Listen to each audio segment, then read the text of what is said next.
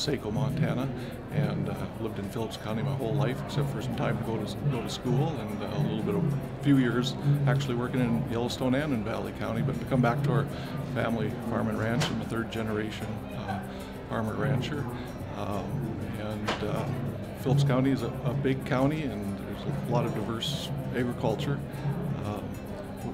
We just recently started our first Farm Bureau chapter.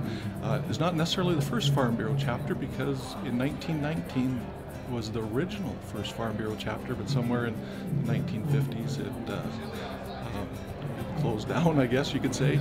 And Phillips had enough members, and they decided they wanted to have their own county farm bureau, in which is we haven't had to go that direction in quite a while, and the county got active, and they have some leaders in the county, and that's what's so great. You develop leadership in each county, and we encourage that, and we got a new one.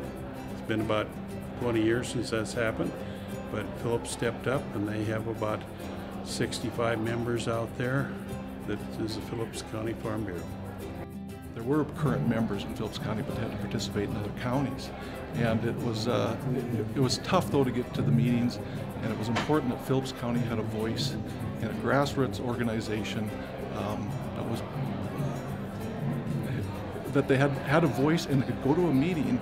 So being held in Phillips County now, we have a voice in the strongest farm and ranch organization in the state. So